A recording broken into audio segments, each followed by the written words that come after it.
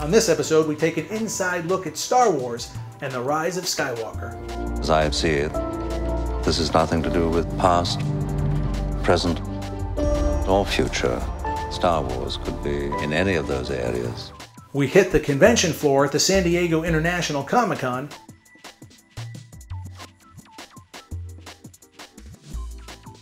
And we meet a man who's built one monster of a mask-making company. I've always been collecting them ever since I was a kid. I just think they're a lot of fun to put on and turn into something else. And that all starts right now.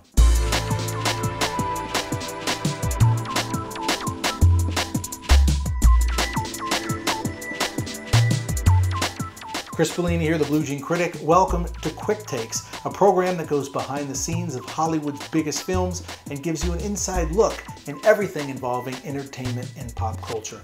Now, if we're going to talk about the biggest films, we should start with Star Wars: The Rise of Skywalker. It's in theaters now. It's the last and final installment in what's considered to be one of the most successful film franchises in motion picture history. Now, we were introduced to the story over 40 years ago, and in that time, people from around the world have really embraced it. So let's start with a look at the legacy of Star Wars. Take a few minutes for the Navi computer to calculate the coordinates. A few minutes? Are you kidding? At the rate they're gaining? No, what is it? You have to shoot this. Traveling through hyperspace is like Dustin Crop's kid. Without precise calculations, we fly too close to a store. They're bounce into a supermarket and then... Yeah. It'd be a hell of a mess. What's that? Watch. We're gonna lose your deflector shields. Go strap yourselves in. Be careful on the way out. Yeah, sure. I'm taking it very cautiously. You... Go away! We bounced too near a supermarket? This is a very simple, basic idea. It's a story about a farm boy in Nebraska, and not on Tatooine. It was originally designed to be a modern fairy tale. About good and evil, you know, and what prevails and what doesn't prevail. It's unlimited, the possibilities of what they can do. If this one doesn't work out, we're sort of finished.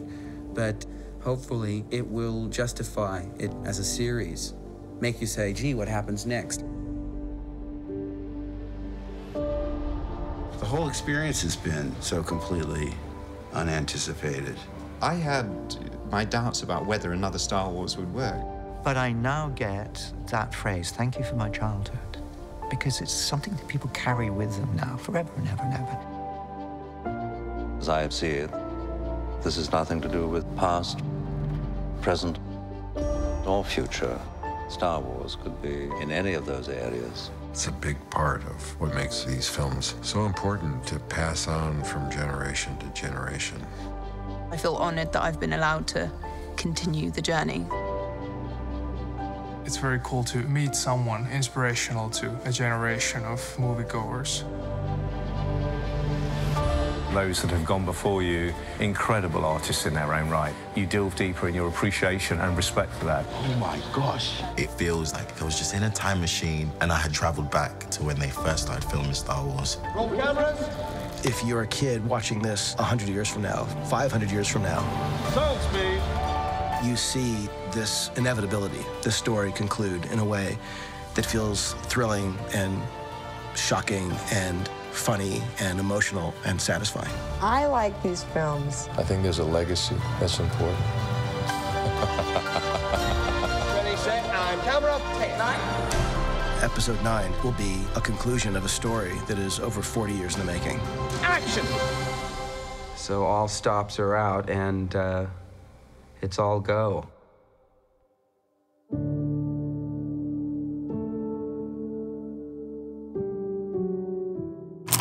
Now, Star Wars has amassed one of the biggest and most loyal fan bases around.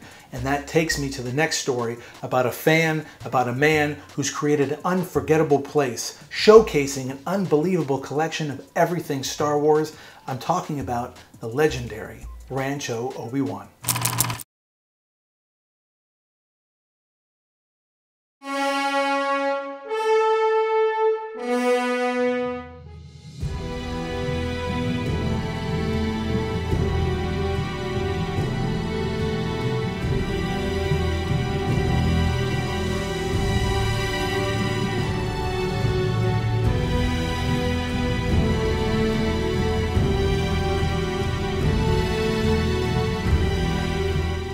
Every saga has a beginning, and the story behind Rancho Obi-Wan takes us back down to earth.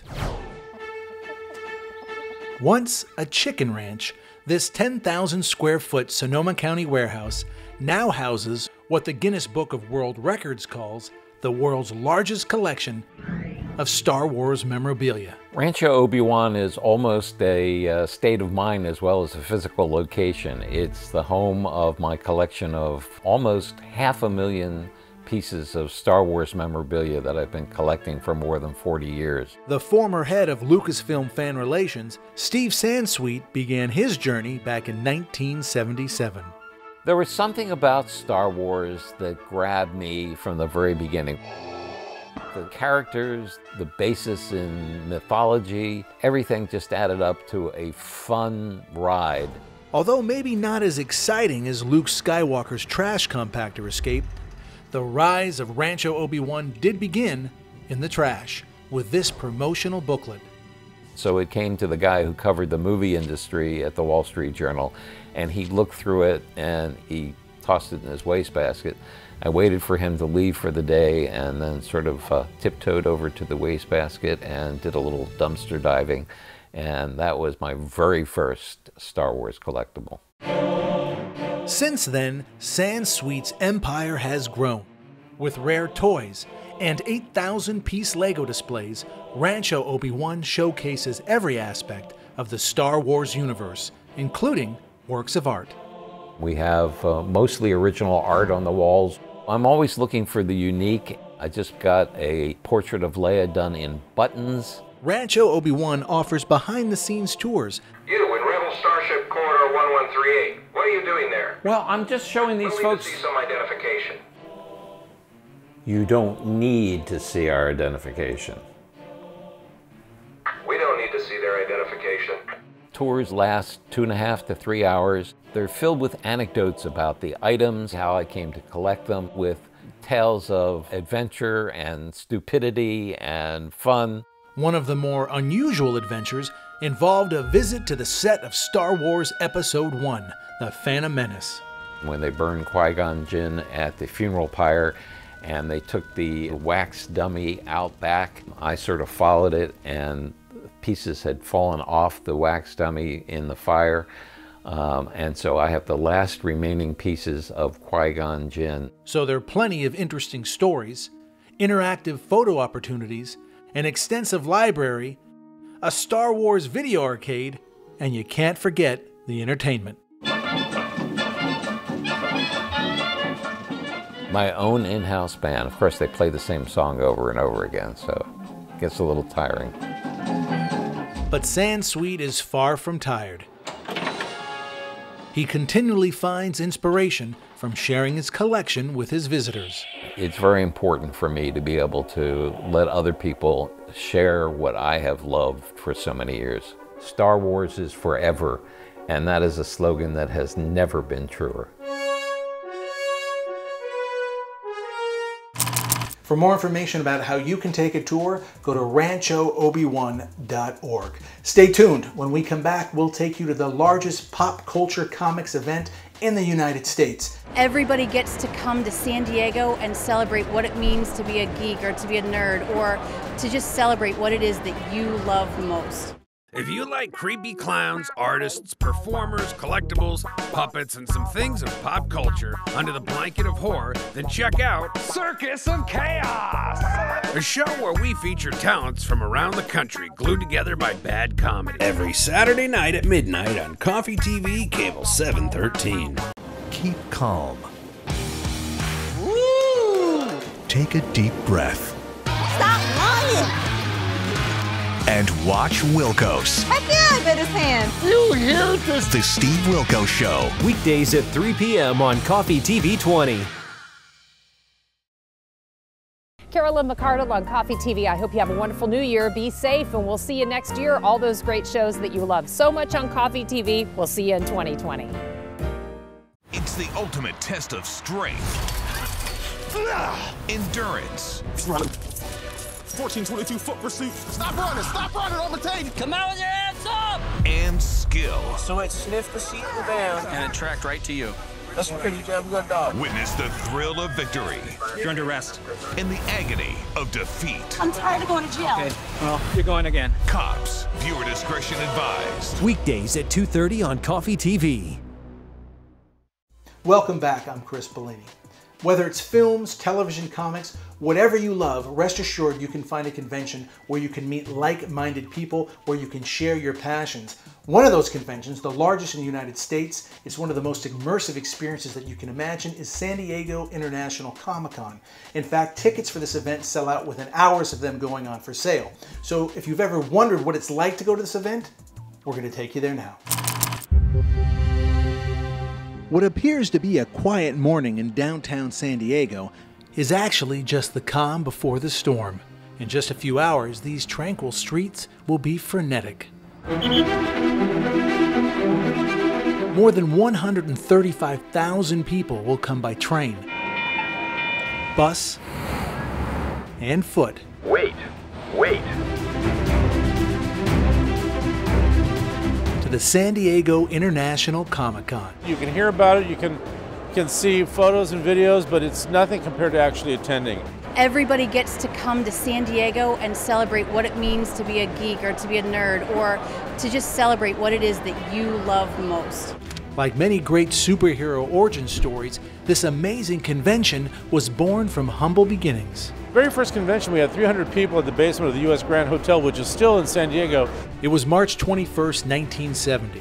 Shel Dorf, Ken Kruger, and Richard Alf came together with a group to host Southern California's first convention to promote the importance of comics. Comics are wonderful in that you can look at them from any decade in American history, and it's a timeline.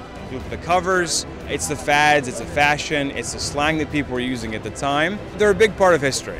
Today, Comic-Con is continually making history of its own. Record-breaking crowds jam-pack more than 600,000 square feet of exhibitor space. Think of your grocery aisle populated by everybody in your town, and that's pretty much what it's like in there. Attendees can meet their favorite artists, purchase original artwork, or just shop for any kind of collectible imaginable. This is an Amazing Fantasy 15. It's the very first appearance of Spider-Man, and it's worth $52,000. But if you're not in the market for shopping, there's plenty more to see. I am Dude Vader. In fact, Comic-Con gives new meaning to the practice of people watching because it's one of the largest stages for cosplay, a performance art blending two words, costume and play. Cosplayers spend hundreds of hours and thousands of dollars dressing up as and impersonating their favorite characters.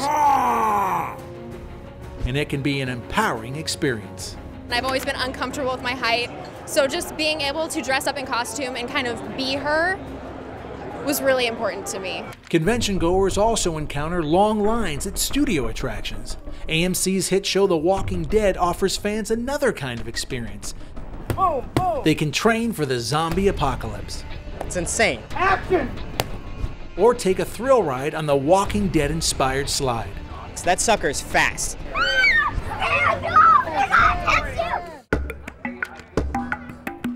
Amazon Studios transported visitors to the Middle East to get an up-close and personal look at their streaming series, Tom Clancy's Jack Ryan. We wanted to take normal people and thrust them into the action. Here we go.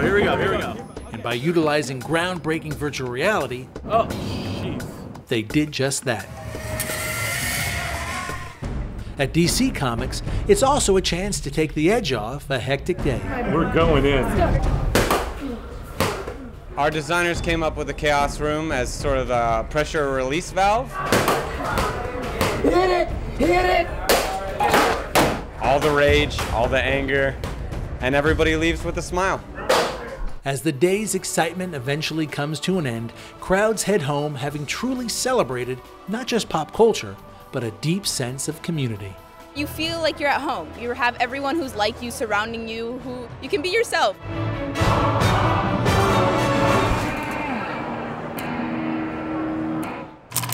No surprise here, tickets for Comic-Con 2020 are already sold out. Comic-Con covers a wide range of people's interests. If you're looking for something smaller, more focused, let's say on horror and sci-fi films, we've got the perfect convention for you. It's in Texas. It's about to celebrate its 15th year in 2020. You gotta wonder what makes it so special? Well, let's take a look back to see why this is a fan favorite. It was an ordinary Saturday morning in Irving, Texas, until zombies took over the streets. It looked just like a scene from AMC's hit television show.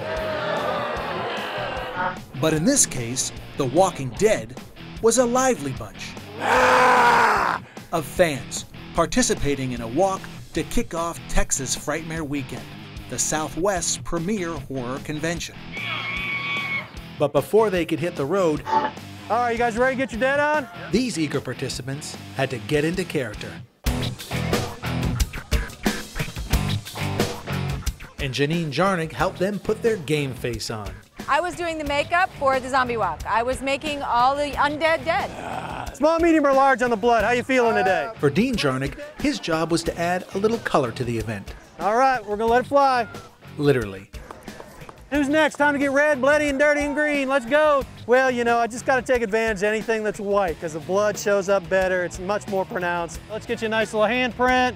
All right, there you go. And Joe Titus. I've been doing a zombie off and on for about 11 years. He helped inspire everyone to rise to the occasion. 1, 2, 3. You guys are going to be perfect zombies. The mile-long walk ended at the Sheraton's Grand Ballroom, where Fright fans were already in line, waiting to watch screenings of classic and independent horror films. To meet their favorite celebrities, like cast members from AMC's The Walking Dead, or just browse a vendor's room filled with enough merchandise to satisfy even the most die-hard fan. But according to James Turner, the highlight of his weekend was showing off his killer ride in the Hearst Shock and Rod Car Show. This is a 1987 Chevy Caprice. The car actually has a name, Bella Morte. It translates deadly beauty. It's been modified to my personal taste. People see it, they automatically think death. So I tried to go with kind of a morbid theme. I love the reactions I get driving down the highway. You know, people taking pictures, laughing, you see little kids just going nuts over it. And to me, that's what it's all about. Although hundreds of attendees loved his car, there was one person who had an undying admiration for it. This would be my son, Christopher. He's 9, and he wants this to be his first car. Whether the machinery, the movies, or the merchandise, attendees had a thrilling good time. Organizers are going to make sure that this anniversary year celebration is going to be fantastic. They've already signed an E.T. the Extraterrestrial reunion. Alice Cooper, Clive Barker, to name a few, will be there. For more information on how you can get tickets, make sure you go to TexasFrightmareWeekend.com.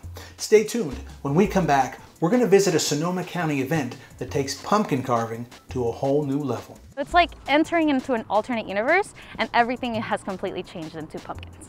ABC 7 News on Coffee TV delivers weeknights at 7 and 11:30 p.m. with a full hour of news at 7 p.m. perfect for late night commuters. And at 11:30 p.m. Coffee TV has the last word of the day. ABC 7 News on Coffee TV. Why would he break up with me? I may have found out from an anonymous secret source that Andre thinks you're shallow.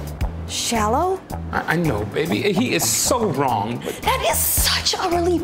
I thought it was something serious, like I was ugly. Blackish, weeknights at 8 and 8:30 on Coffee TV 20. Hey, I'm Jerry Springer, and I'm back on Coffee TV. Watch every Monday through Friday at 4 o'clock for another season of The Jerry Springer Show. Tough, rugged, last man standing's Mike Baxter. I love you so much. That doesn't sound like I love you, you're a great husband. It sounds like I love you, I scratched your truck. More horsepower. I should have worn a diaper today. And better gas mileage. Last man standing, tough like Mike. Weeknights at 9 and 9:30 on Coffee TV 20. Welcome back to Quick Takes. I'm Chris Bellini. Now, Trick or Treat Studios is one of the largest mask-making companies in the United States. They're dedicated to making old-school, high-quality masks. In fact, they have licenses to some of the biggest film and television franchises out there. Now imagine, it all started with one man's childhood love of Halloween masks. Meet the founder of Trick or Treat Studios, Chris Zeffro. Growing up, my entire life, I was always into masks. I've always been collecting them ever since I was a kid. I just think they're a lot of fun to put on and turn into something else. Meet the man behind the mask, Chris Zeffro. He's turned his childhood passion into a dream job. For Trick or Treat Studios, we specialize in vintage retro characters. I really wanted to bring back that feel from the early 70s, late 60s. What I'll call the golden age of mask making. The great colors and the teeth and eyes. The best thing about having eyes in the mask is it really brings the character to life. And one mask in particular will be the ultimate treat for his fans. With getting, the Halloween 2 mask from Universal Studios is what I would consider the grail of masks for Halloween. According to Zeffro, following your dreams is hard work. It's very, very labor-intensive mask making. There's just so much hand artistic work done in each one. It's 100% made with these, and blood and sweat and sometimes tears are involved too. Character designer and sculptor Eric Lubati considers each mask a work of art. It incorporates drawing, sculpture. Get your fingers in that clay and just push all those forms around and then detail them with little tools, and it's absolutely an art form. When it comes to making a mask, the ingredients are simple. It's latex, it's synthetic hair, it's paint,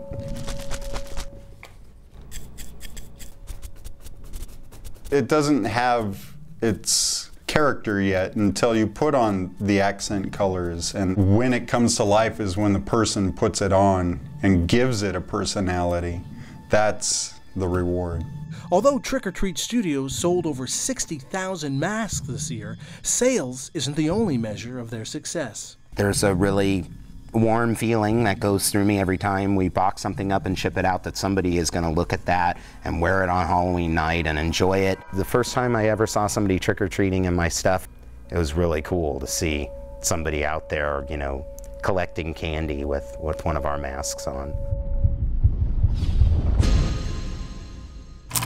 Now, although Michael Myers' mask is synonymous with Halloween, pumpkins have always been the #1 symbol. So we visited a Halloween event in Sonoma County that took you inside a magical world of pumpkins.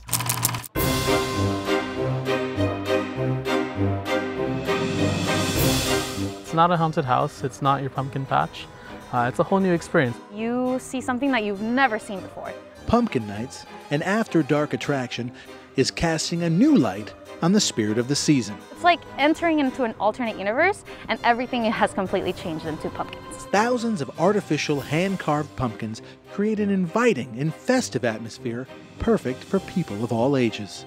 We're not about scares, we're not about gore. It's a very fun, family-friendly environment. Visitors can take a half-mile stroll through 7 different themed pumpkin lands. The Pumpkin Reef is definitely one of my favorite lands. It's an under-the-sea theme where you find yourself brought to the depths of the ocean. We have the pumpkin jellyfish, we have the pumpkin coral reefs. It's not just the pumpkin carving that we have going on here at Pumpkin Nights, it's also the art that's put together using pumpkins.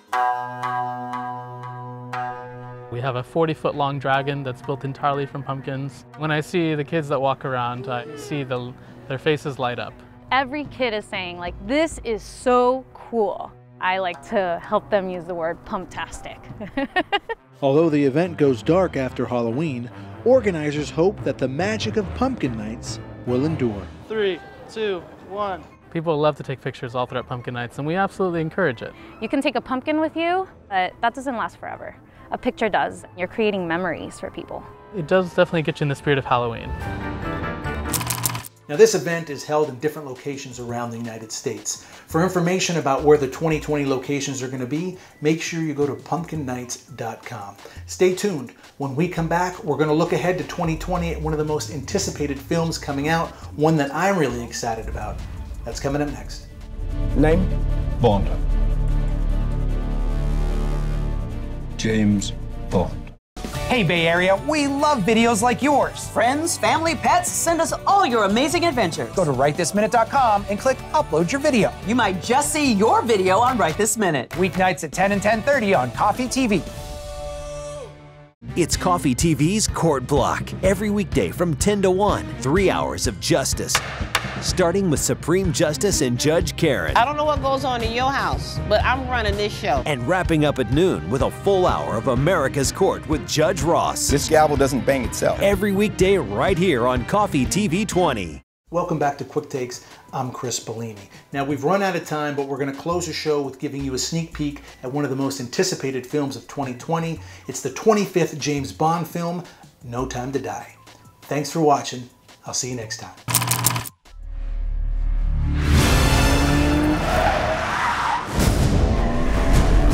Why would I betray you? We all have our secrets.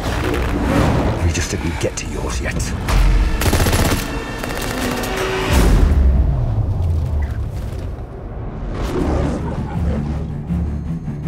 The world is arming faster than we can respond.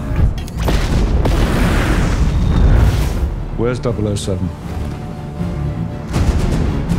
I need a favor, brother. You're the only one I trust for this. The world's moved on, Commander Bond. You were 00? 2 years.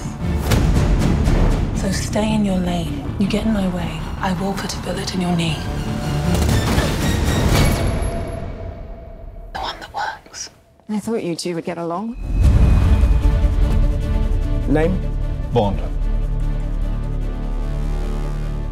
James Bond. So you're not dead? Hello, Q. I've missed you. It's the most valuable asset this country has. If you feel yourself losing control, I'm not going to lose control. James, you gave up everything for her. When her secret finds its way out, it'll be the death of him. What is it? You don't know what this is. James Bond. License to Kill.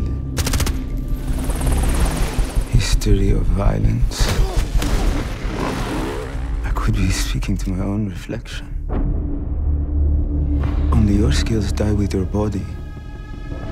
Mine will survive long after I'm gone. History isn't kind to men who play God.